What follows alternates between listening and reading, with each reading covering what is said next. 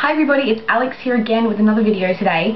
I'm going to let you in on one of my fears, and you're going to think this is a mad fear, but one of my fears is washing my vintage clothes. Not just so much my vintage clothes, but like my delicates or anything that's, you know, a bit of an iffy fabric, things that are not just like a cotton t-shirt that I can just throw in the wash and I know are going to come out fine at the end.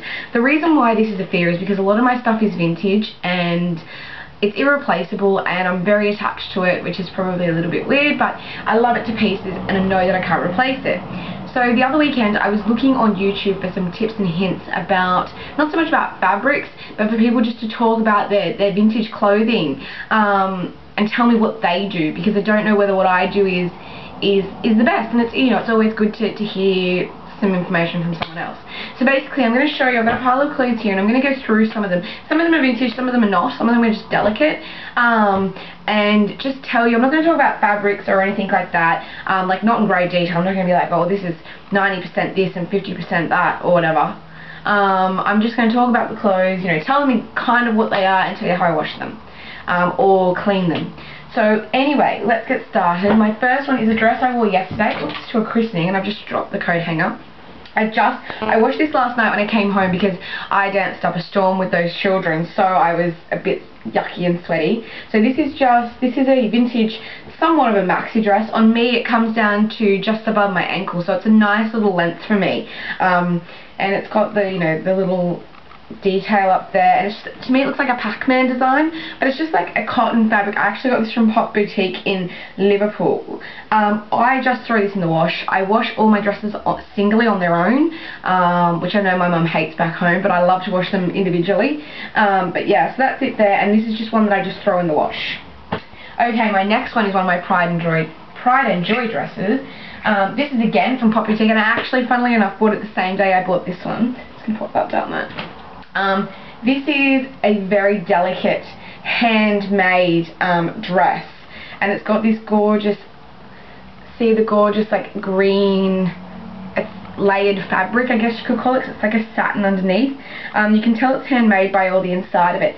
Now, cringe if you must, but I don't actually wash this dress at all.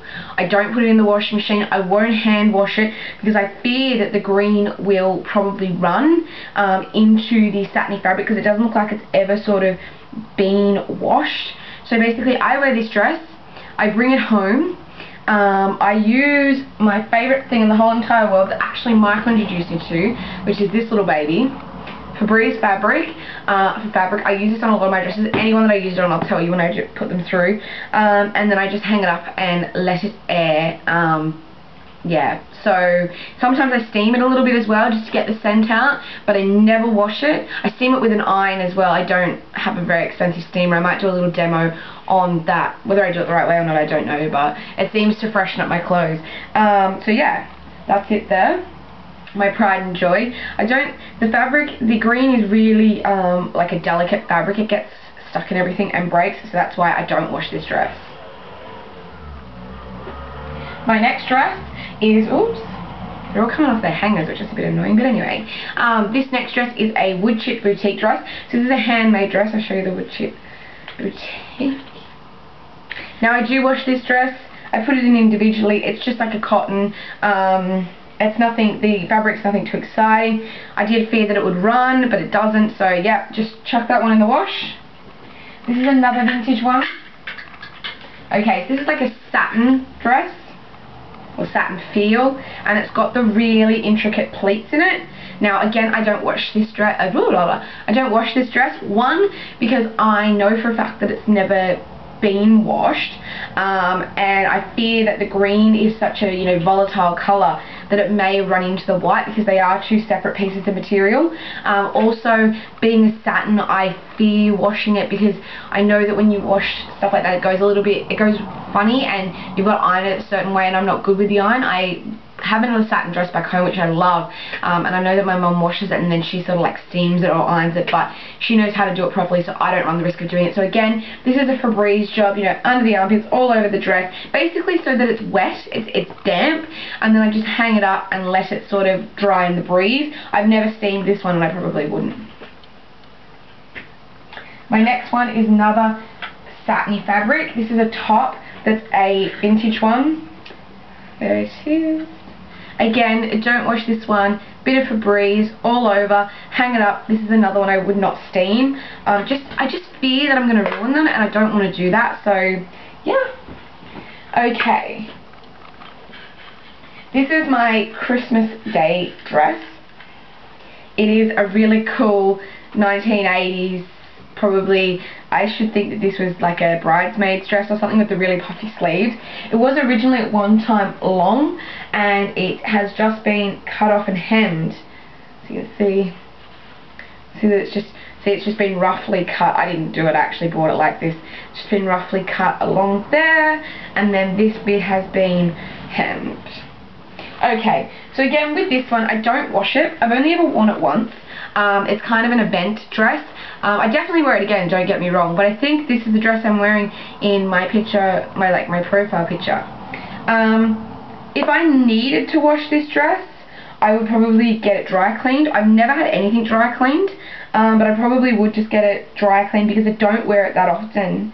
It's 100% polyester, I think it is. So I probably could just chuck it in the washing machine, but I don't run the risk of it.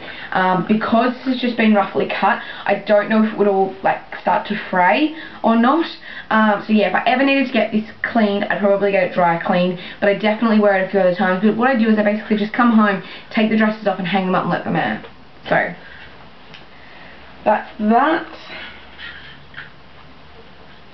This is another little vintage one.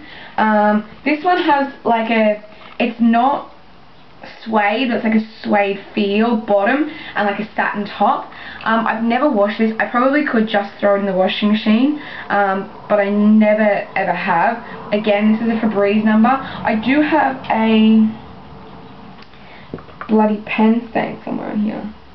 So you have a pen mark on here. So if anyone knows how I get a pen mark out of a suede-like feeling piece of fabric, could you please let me know, because I couldn't believe it when I did that. But yeah, again, Febreze, hang it up, take it off as soon as I get home, and let it air. Okay, so this is another handmade thing. This is from a company called Alamode. My friend actually owns and runs this company and makes all these and designs them herself. So this is a handmade little cape, which I love. It's got this gorgeous lining in there, and it's got a big blonde hair on there. Why do I get blonde hair everywhere? The only blonde I know is Michael's mum, so I don't really... Well, it's not the only one I know, but the only one I come in contact with regularly. There's the inside of it. I don't wash this for the obvious reasons. Oh god, there's a big bit of fabric that's coming undone there. That's really not very good. Anyway, I don't wash this for obvious reasons. I would probably get this dry cleaned. I wore this all through winter, end of winter, start of winter, end of winter, and I've never washed this. I've Febrezed it a few times, but I will probably just get it dry cleaned. As I said, it's handmade, and it's also very bulky, so I wouldn't want to wash it because I think that it would lose its shape. I have steamed this before, and it does, steamed it with the iron, and it does steam quite nicely. So my next two are more around fabric. One's vintage and one's brand new. So for all you people that think I'm an animal hater, this is going to feed your passion. I have two leather numbers here. Whoops. I don't fall off my chair. Okay, I've got two leather numbers, and yes, one of them is a leather dress. I'll show you my leather jacket first, which is, it's new leather. I got this in 2009 when when leather first became popular that I can remember. I know it's been, obviously the 80s and everything like that, but this is when it sort of first became popular for me in Australia. Now the key with leather is obviously you can't wash it, that's quite obvious. I drop things on this and it's just a matter of wiping them off, just getting a damp cloth with just water. I don't use any leather cleaner or anything like that, just a bit of water. As soon as it drops on there normally, because it'll just sit on the top, it won't sort of soak in. I sometimes turn it inside out and give the inside, because it's lined inside, a tiny bit of Febreze, but the Febreze does say do not use on leather, so I never use it on the actual leather. I don't know if you can get leather dry cleaned. You probably can, maybe. If anyone knows, tell me below. So what I do is you've got to let leather breathe. I found that out the hard way when I once found my dad's leather jacket, and it was you know, mouldy and horrible. So I will quite often take, I mean, I do have my rack behind me, but my leathers don't sit on that. My leathers sit in my cupboard because I don't want them to get dusty, because I find that the dust makes them go a little funny. So they sit in there. So I bring them out every so often. There's a few things in there that I don't wear often, that I bring out just for an air every so often, because I don't want them to start to smell musky or anything like that, because again, a lot of them are like leather where you can't wash them. So again, I just bring it out for an air every so often. Obviously I wear it, it gets better every time I wear it. And my other one is my leather dress, which is again just the same principle. Whoops, I've only ever worn this once. I intend to wear this to Michael's sister's hen do, so I need to get in a little bit better shape, because she's very tight. Very tight. Not the most practical of all outfits that I own. Let's just say that. But she's very tight. She's very sweet. But yeah, that's her there. Yeah, again, she's got a lining inside, which I will turn inside out in Febreze every so often. Only very lightly Febreze it though. Bring her out to air, wear her. What I do is I also, before I put her on, I'll put her in the bathroom when someone's having a really hot shower, so that she can, you know, start to expand a little bit, and I find that's very nice. And normally I'll do that again when I've taken her off, just so she can get, basically it's like steaming, but like in a steam room, I guess. So yeah, that's her, and that's it. That's all the fabrics I sort of have. So basically I don't wash a lot of them unless they're just like a cotton. I don't just throw them in the washing machine and, you know, not give two hoots about them. Sometimes I hand wash things and spin them in the dryer. Sometimes I hand wash things and just hang them up.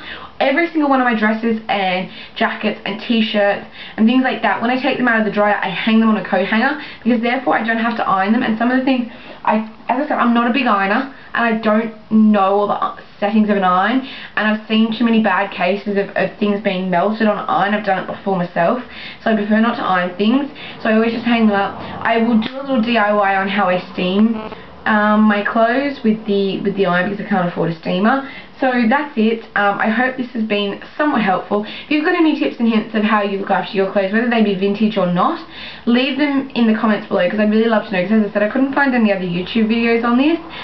So I hope you've enjoyed this. So until next time, I'm Alex, and I'll speak to you all soon. Bye!